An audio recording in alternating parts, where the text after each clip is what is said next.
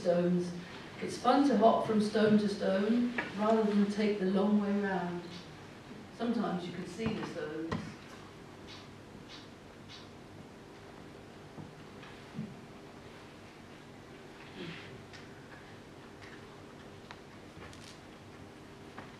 Pittsburgh. From the window came a cool breeze past the unfired object of porcelain and red clay.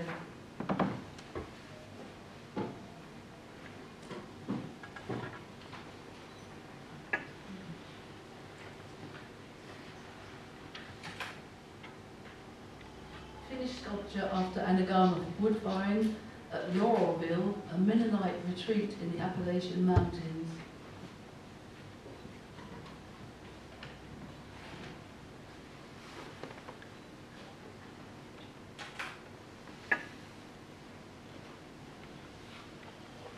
Kevin and me preparing for the firing, the night shift.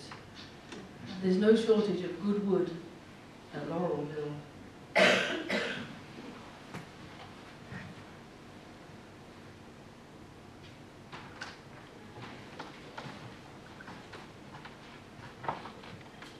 Hirtshals, Denmark. Art Deco cannon bunker designed by Hitler. English girls nervously giggling at the thought of Germans.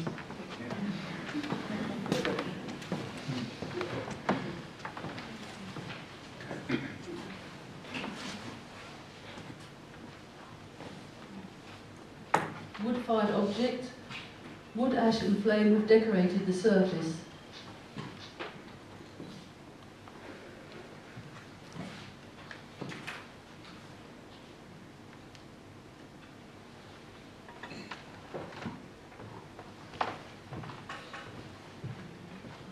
Ferry jetty, Limfjord, Denmark. A quiet, still, passive place waiting.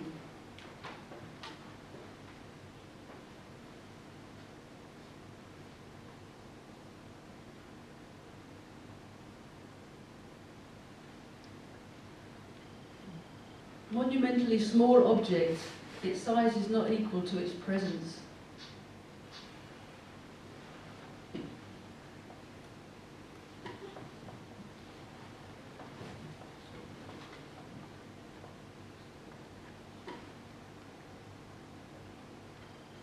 Sussex, England. A wonderful wall held together more by air than stone.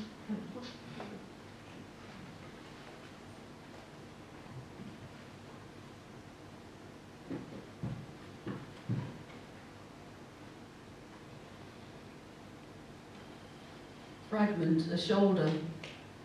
The surface is coloured by salt and ash and flame.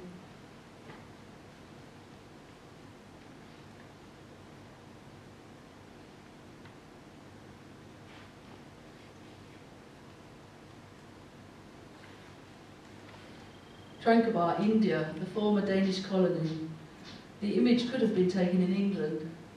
There are a million potters in India, roughly.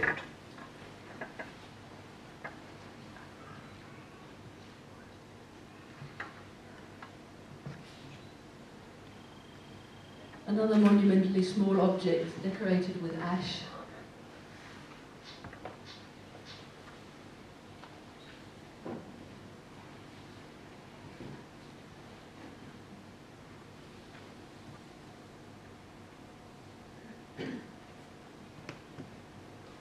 Low water on our local beach. Foraging for food gets distracted by rhythm and movement, abundance.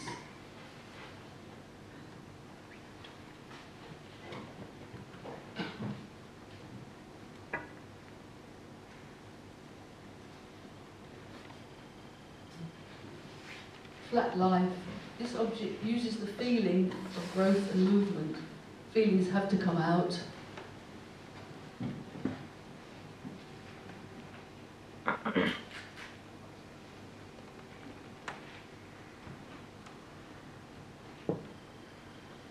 This cow-trodden path is rarely visible.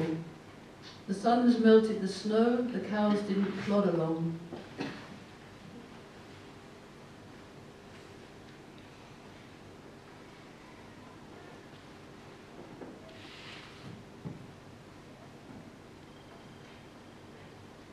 Close-up of paper clay, once fired wall piece.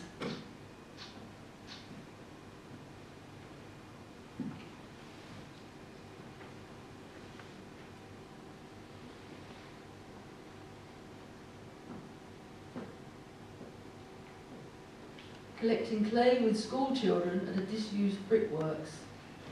I like the colours here.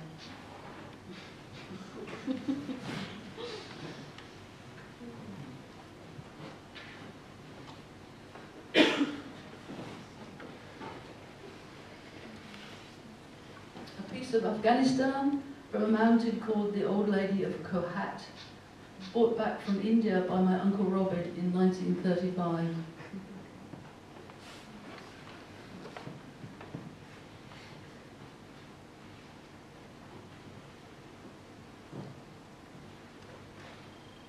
Monumentally small sculpture made in Sweden from Swedish red clay and French porcelain.